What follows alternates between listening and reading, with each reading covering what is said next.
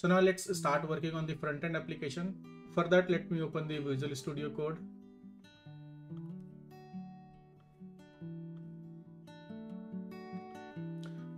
So now let's open the terminal and create the project, next.js project. So let's go to the directory. So it's like, okay, so let's go to desktop cd workspace ls. So we have the bookstore project, so cd bookstore project, and here we have the book service. Book service is the backend service that we have created. So now let's create one next.js app. So for that, npx create next app, and let's name it as book app. Okay, so book service is the backend that will be dealing with the DynamoDB, and now the book app for the front end part. So npx create next app book app. Okay, so TypeScript no, ESLint no, Tailwind no, source no, alias yeah. And for the front end, we need two dependency. One is like the bootstrap and one is axios for calling the book service. Okay, so let's add it right now. So npm install bootstrap and axios. Okay, bootstrap spelling is correct, and yeah. Okay, first let's open this project here. So open desktop workspace bookstore and book app. Okay, yeah, now let's terminal. So here you can see there is no bootstrap and axios, so let's add it. pwd, we are in correct folder. Okay, so npm install bootstrap and axios. So as you can see, the bootstrap and axios has been added. Okay, so let's close this package.json as we don't need it, and let's run this. Okay, npm run dev. Okay, in dev mode. So let's see what is happening. So localhost 3000. So as you can see, this is the default UI that is shown for the next JS app. Let's go and remove all the unnecessary things. So for this style, I don't need anything. Remove it. For the home, remove it. I'm not gonna use sophisticated styling, so let's remove it, those things. For public, I don't need these three images as well, so remove all these three. And in the from the pages, I don't need any app API, so I'm not gonna create any API from the front end, so I'm removing that entirely. So now we have the index, so let's clear this index. Okay, so now let's have my name, Pushkar Kumar. Okay, so now we have Pushkar Kumar. Okay, so now let's set up the layout. Okay, so the layout is layout is basically for a website, you have seen that the header and footer part are same for all the pages, so that's called the layout. Okay, so where on the middle part changes and the top and the bottom remains the same, so that's called the layout. And there is a standard format to create a layout in Next.js app, so we'll use the exactly same.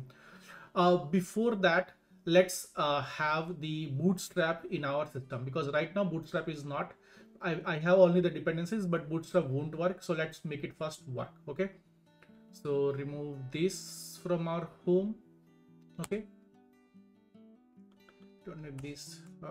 See, so in the app.js, we need to import our bootstrap. Okay, so first import bootstrap distribution css and bootstrap.css. For this, the CSS part now start working. The bootstrap has the CSS. There are some components that are only based on CSS, but there are some components that are based on the JavaScript as well. So there is a JavaScript library for bootstrap as well. Okay, to make it work properly, we need to use a use effect hook. Okay, so let's use this and import dynamically the bootstrap JS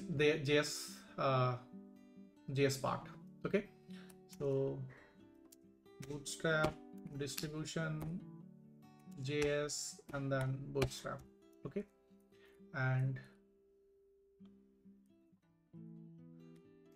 okay, so now the bootstrap is enabled in our system, so bootstrap is now working. So as you can see, okay, so use effect is not defined, so let's first fetch it from the React. Okay, so now as you can see, the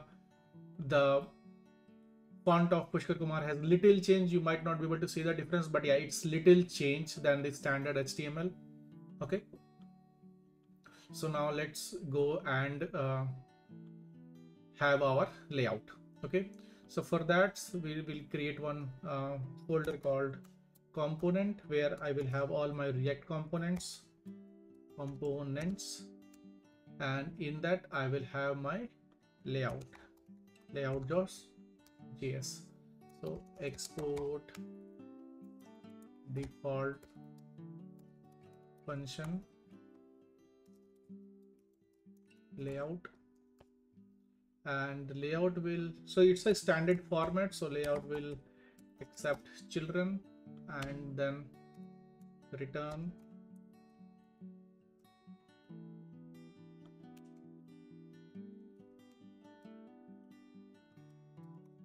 let's make it main children. Okay, let's add this layout in our app.js. So here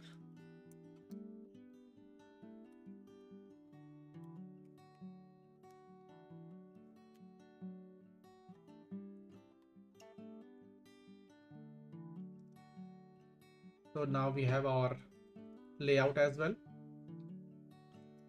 Okay, so now let's create our navbar. Okay, so in the component we'll have our navbar.js, export default function navbar, return, it shows the segment, and let's copy the standard navbar code from the Google. So bootstrap navbar, doc, and then go to the navbar base navbar.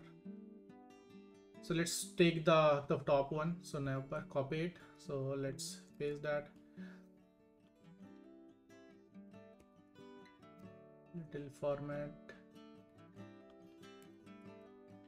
and I don't need this form, I don't need this drop down as well, so let's go and remove this part. Okay, and in React the class is not class word, you can't use it, so let's change it to class name to use CSS bootstrap CSS classes correctly. Let's change all.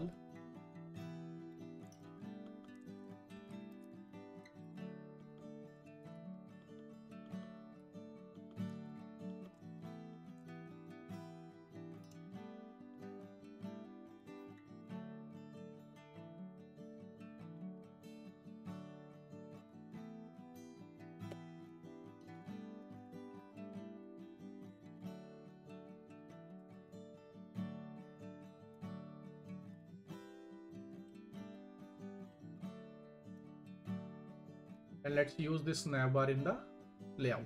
Okay,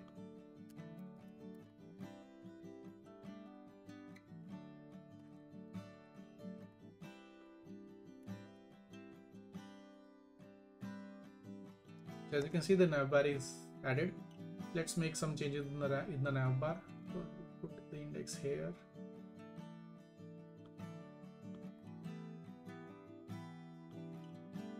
Let's make navbar dark, and also bg dark. Okay, to make the words. Okay, as you can see, the navbar is now dark, and let's make this as fluid.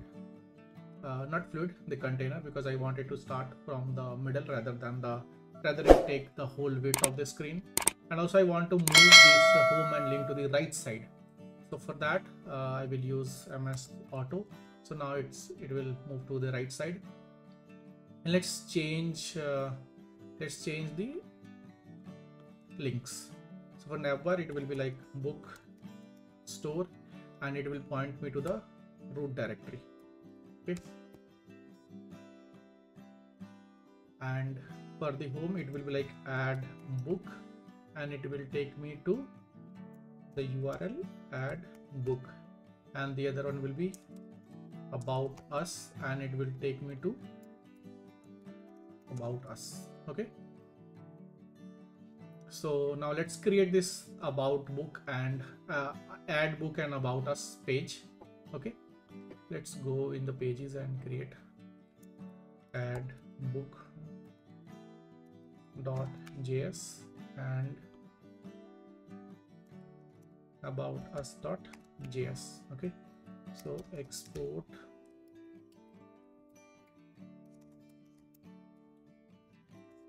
default function about us, return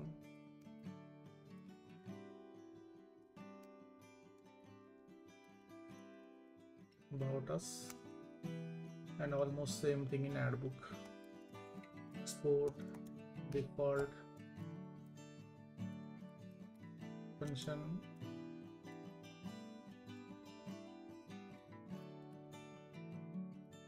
add book,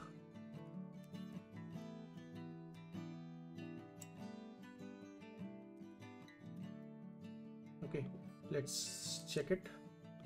So here in the root directory it is taking us to this root page, and add book is taking us to the add book, and add book is coming, and about us will take us to about us link, and about us is coming.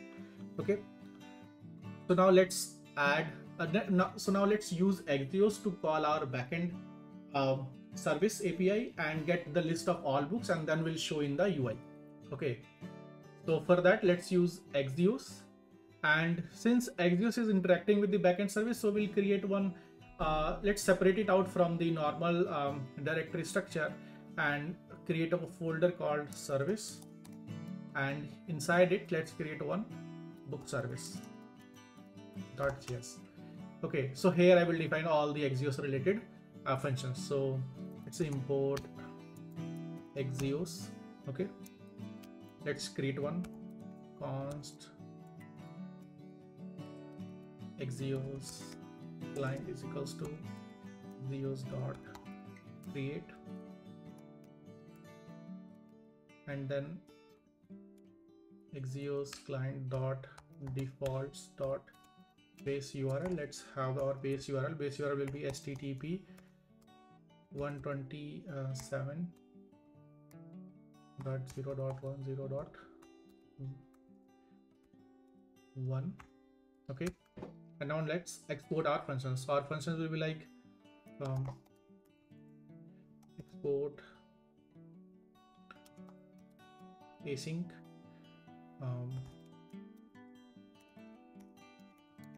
get request. It will take one URL and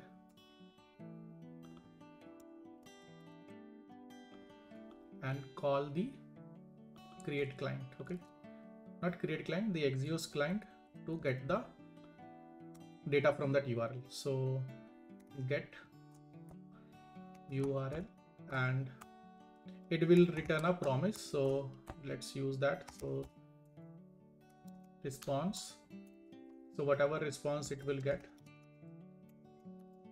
it will return that response, and if there is any error, then it will log into the console. Console.log error. Okay, and let's capture the response.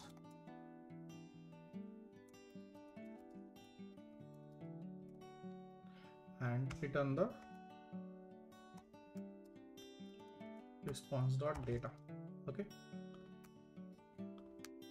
and similarly let's have the, so we will use the get request for both, get all the books and also one specific book. Okay, it will serve both the use case. So for the put, so now we need a put, post and delete. So export async function post request. It will take a URL and payload, and axios client dot post URL payload,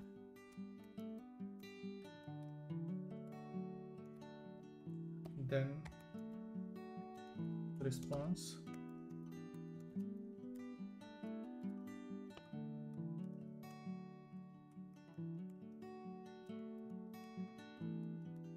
Console.log and return the response. Okay, and response will be the response returned by this axios.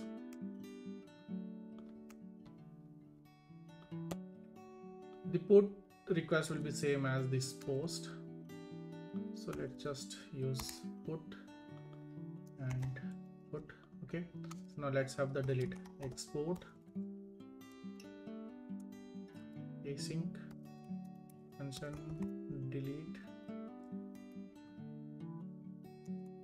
request URL and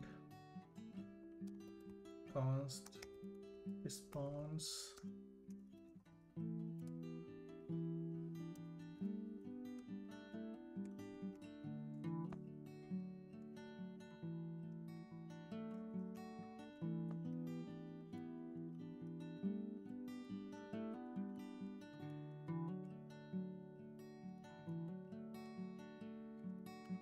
catch error and then console dot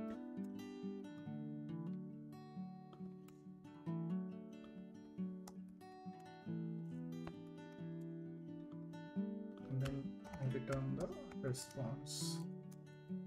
So now we are done with the axios part. So this axios is now this will call the book service or any service that is present on this host. Let's also add the port number 8080. Okay, and whatever the URL, so it will use that URL after this base URL and make a call accordingly, whether it is a put call or get call or post call. Okay, so this get request will return the data, okay, the actual data of the response, and these three will return the response, because I'm not gonna use the data is returned by this, so that's why I have used only response. Okay, so now let's call this get request in our index, and let's see whether we are able to get all the requests or not. Okay, all the book details or not.